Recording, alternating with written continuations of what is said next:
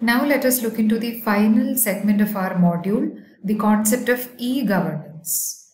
First of all, let us try to understand what e-governance is.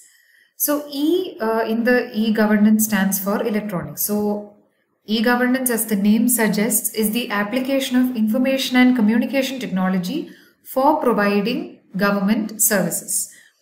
Why do we need e-governance? There are a lot of reasons why we might need to switch to e-governance. Firstly, it can help in a better delivery of government services to citizens. Secondly, it can improve the interactions between businesses and the industry. Thirdly, it can empower citizens by facilitating access to information. Fourthly, it can help in making the government more efficient. And more importantly, it can usher in lesser corruption, more transparency, more convenience, all of this at reduced costs. With e-governance, the government can save a lot of money that might otherwise be spent on resources that are needed for providing services to people. This might be stationery, this might be machinery, the number of personnel who are required for managing these affairs, etc. Another advantage is that of transparency. All the information would be accessible to people at their disposal, which makes the government more transparent. And when the government becomes more transparent, it becomes more accountable as well. Once citizens have access to the information which is provided by the government, they can hold the government accountable for its actions. Moreover, once things become automated, it's easier for the government to process the information and deliver services more efficiently. It takes lesser time and there would be fewer errors while government renders its functions, making it efficient overall. Lastly, it facilitates citizens to be more proactive in engaging with how governance is being carried out in the country.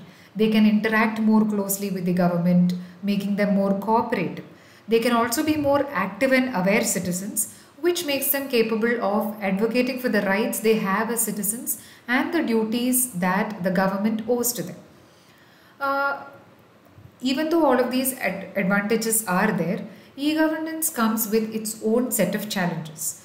For the rural population, the accessibility of internet is an issue. Therefore, they might not be able to make use of the facilities offered by e-governance in a fruitful manner. Secondly, there is this low literacy rates in most parts of our country, which makes it difficult for people to navigate through e-governance or on their own. So they might need the help of other people. Maybe the government officers themselves will have to assist these people, illiterate people especially, to how to go about accessing these services through technology. So this might make the whole system seem redundant. Language may be a significant barrier. Many people may not be able to understand the system if these services are offered to them in English or in a regional language that is not their own language. So a language may be a considerable barrier in e-governance. Another aspect that we need to bear in mind is that when government becomes technology centered, we always need to be cautious about the loss or leakage of data. If there is a breach of sensitive data of the citizens, it can have very many dangerous consequences. So e-governance comes with its own set of advantages and the challenges. We have something called the National E-Governance Plan of 2006, which formulates the framework for ushering in e-governance in our country. Its vision statement itself makes it clear that it wants the government services to be accessible to the common man through common service delivery outlets. This, it claims, will bring about more transparency, efficiency and reliability at affordable costs. So what is this common service delivery outlets? This is found in a three-tier architecture.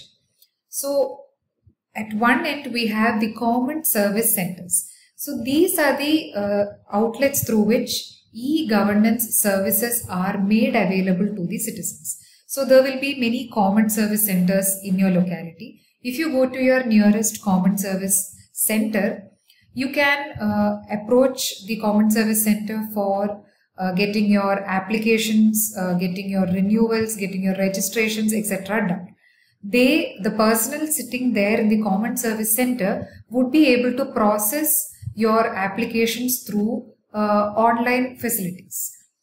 Now, there needs to be a infrastructure which will facilitate the Common Service Centers to provide the services to the citizens. So, this infrastructure is provided by the government.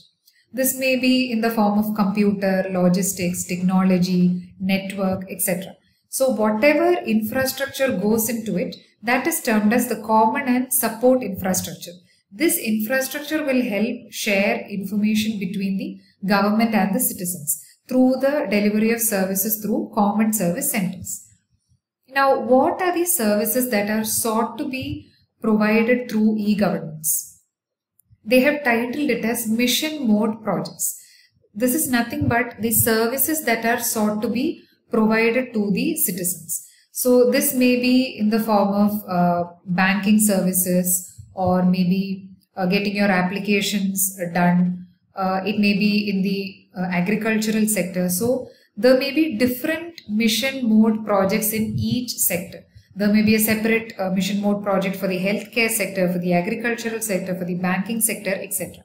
Each of this mission mode project will be implemented by and spearheaded by the concerned ministry. So for the Ministry of Agriculture will be taking care of all the mission mode projects that are there related to the agricultural sector. So that is how the National E-Governance Plan facilitates e-governance in our country. So how does this infrastructure work? First of all, there is the Department of Information Technology, which will create this common and support infrastructure. And it will also lay down the standards and policy guidelines that are to be followed. Then, as I said before, the mission mode projects, each of those are owned by and led by and implemented by the concerned ministries. The state governments may adopt certain state-specific projects also for implementing it through e-governance. One particular example for this would be the system of Bhumi that is prevalent in Karnataka. This is an e-governance initiative for digitizing land records in the state of Karnataka. So this is one such example of a state-specific e-governance project. But there are limitations to the number of e-governance projects that can be implemented through state level. Otherwise, most of the e-governance initiatives will be at the central level. Now, it is the Planning Commission as well as the Ministry of Finance which allocates funds for the smooth functioning of this e-governance. And the Cabinet Committee on Economic Affairs takes the policy level decisions for each of these projects. There is an Apex Committee which is headed by the Cabinet Secretary, which will oversee this program to provide inputs from a policy perspective as well as implementation perspective.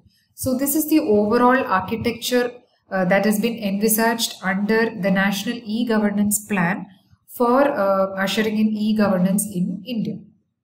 There are a lot of e-governance initiatives which have been taken in our country and which have been proved to be very successful. We have already looked into common service centers. These are the go-to places if you want to get your online applications or renewals done. These are available in most of the localities. Then we have something called Umang. So Umang is a platform which will let you access many different kinds of services that are offered by the central government, the state government, and even the local bodies, all in one platform. And the advantage of Umang is that it is available in many regional languages. Digilocker is something that most of us will be very familiar with. This is one platform that will allow you to access, download and store your government documents like Aadhaar card, Voter's ID card, PAN card, etc. So the documents which are stored in Digilocker, if you show them to a government official, or if you show them for any identification purpose, you need not produce the original copy of the document. The copy in the Digilocker would be sufficient. It will be considered as authentic as the physical copy of your certificate. UPI, or the Unified Payments Interface, might be an app that most of us will be using on a daily basis. This is an app that will help you make money transfers in a cashless mode. We also have an interesting initiative called MyGov. So MyGov is a platform which will help citizens to provide their own inputs for governance. So the citizens can make posters, citizens can submit their vision, their ideas for how the country should be run to the government. So the government will be in a position to understand what are the citizens' expectations, what are their ideas, what are their visions, which is made available to them through this platform. Meri Pehchan is another initiative which will help users access a lot of services with a single set of credentials. We also have something called Diksha. Diksha is an app that has been targeted for the teachers to help them bring about digital infrastructure for a better teaching facilities in the country. CoWIN is an app that all of us have used during the COVID-19 pandemic. So all of these are e-governance initiatives that have proven to be very successful and very helpful in navigating for the citizens. These are only some of the initiatives. There are a lot of state-specific initiatives also. There are a lot of pan-India initiatives that have been launched by the government, that are being proposed to be launched, etc. So this is just to give you a snapshot of the status of e-governance in our country. Very recently, we have come up with a policy called the National Data Governance Framework Policy. This, as the title suggests, is to understand how the data that is collected through e-governance initiatives is to be processed, stored and handled with. So this policy, although it's not binding, gives an exhaustive set of guidelines which can be useful in understanding how to deal with this data. It enumerates the best case scenario of how to go about in managing this data set. So it proposes to set up an Indian Data Management Office. This Indian Data Management Office would be set up under the Digital India Corporation, functioning under the Ministry of Electronics and Information and Technology. So this Indian Data Management Office will formulate the rules that are required for accessing data, for using the data, and it will develop the circumstances in which the data will have to be disclosed. And this Indian Data Management Office is also expected to come up with something called the Indian Datasets Program. So under the Indian Datasets Program, what is envisaged is that the data that is collected from citizens by government entities, that will be depersonalized and it will be anonymized, so that the data won't enable us to track the persons from which we have sourced the data. So this non-personal and anonymized data will be collected and retained for facilitating governance purposes. So this Indian Datasets Program is something that will be implemented by the Indian Data Management Office. So this I hope gives you a snapshot of the e-governance system in our country. With that, we have come to an end of this module. In this module, we have looked into various constitutionally set up authorities and bodies and the idea of e-governance. I hope you are able to understand and appreciate the nitty-gritties which are involved in the constitutional authorities and the bodies. I hope this session has been useful to you. Thank you for listening and have a nice day.